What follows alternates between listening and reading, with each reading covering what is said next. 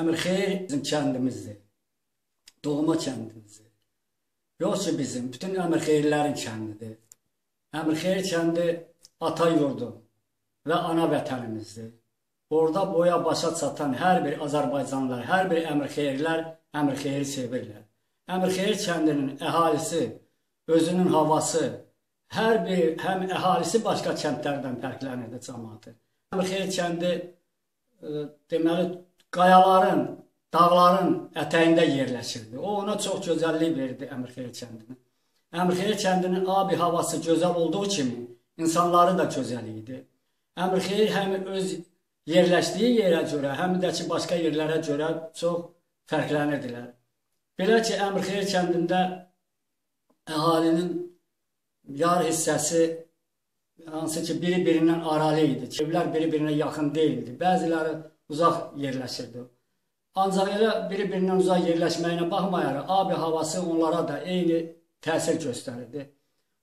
Çünki Əmirxeyir kəndi çox mənzərəli yerdə yerləşməsi ilə əlaqədar onlarda füsunkar təbiətin qoyunu Əmirxeyir kəndlilərinə daha doğrusu çox müsbət təsir göstərirdi. Əmirxeyirdə 8 illik məktəbi idi əvvəllər. Mən özüm 8-ci sinifi Əmirxeyirdə bitirmişəm və sonra isə getmişik Gölkəndə. Əmirxeyirdə yaşayan hər bir gəncin Əmirxeyir haqqında çox böyük duyğuları vardı.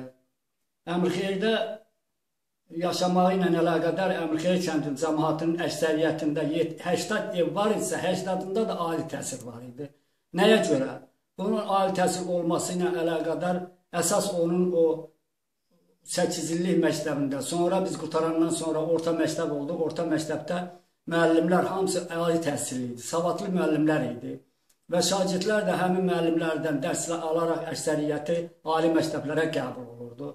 Əmirxeyir kəndindən ali təhsillər çox çıxırdı. Eyni zamanda 2 dənə generalı var Əmirxeyir kəndinin. Biri Əşif müəllimin oğludur, İsmət Əliyevdir, bir də Avul müəllimin oğlu Natiq Əliyev. İnternetdən oxumuşam, Əmirxeyir kəndindən 51 nəfər alimlər var. Bir nəfərin içərisində biri də mənim oğlum Qələndərov Qurban oğludur. TNC elmlər üzrə fəlsəfə doktoru adını almışdı. Əmirxeyir kəndinin hamısı biri-birini həddindən artıq çox istəyirdi. Ona görə ki, Əmirxeyir kimi elə bil ki, bir ağac kökündən böyüyüb, pərvazlanıb, butaqlar açan kimi, elə də Əmirxeyir kəndində olan o evlər, orada yaşayan adamların hər biri biri-birinə qohum idi. Bir köçdən elə bilin ki, əmələ gəlmişdi. Xeyir işləri olanda hamısı bir nəfər kimi orada kömək edir.